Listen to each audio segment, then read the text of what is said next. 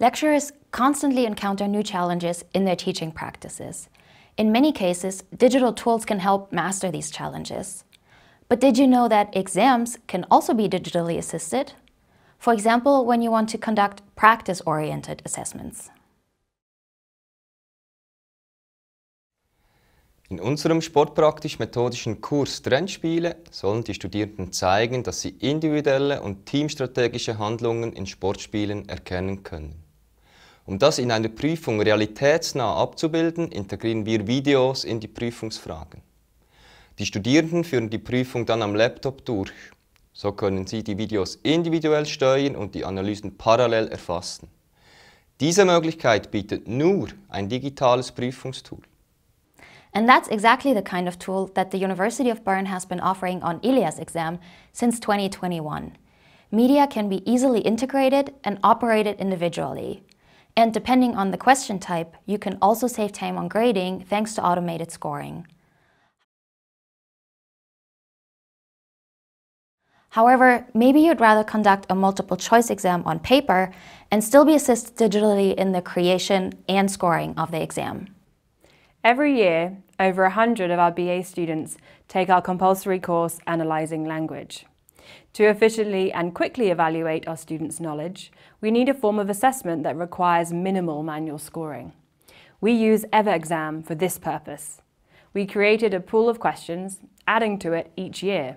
From this pool, the software can instantly generate different versions of the exam. It's still a paper format, so the overall risk of cheating is lower than a digitally conducted exam. Once the papers have been scanned, they're scored automatically, saving us a significant amount of time. Now, when it comes to formative assessments, digital tools can help to indicate where your students are in the learning process. In unserer Einführungsvorlesung in die Politikwissenschaft geben wir unseren Studierenden seit dem Herbstsemester 2022 die Möglichkeit, mit einem Self-Assessment ihren Lernstand regelmäßig zu überprüfen. Anhand der Ergebnisse können die Studierenden dann entscheiden, wie viel Zeit sie zukünftig in den Kurs investieren möchten. Umgesetzt haben wir das Self-Assessment mit einem Ilias-Test.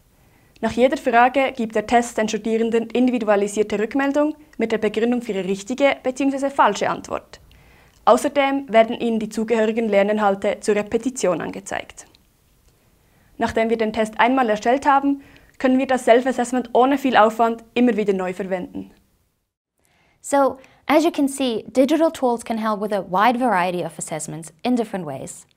Admittedly, the initial creation of digital exams is often a bit more time-consuming.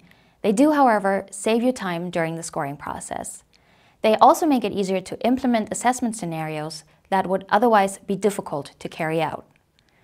But before you get started yourself, just two more comments.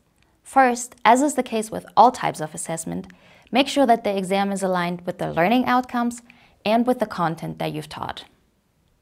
Relatedly, this also means that you should only use digital exams if they really offer added value. If you now feel like digitizing your next exam, the teams at ILUB and the Hochschuldidaktik will be happy to help out.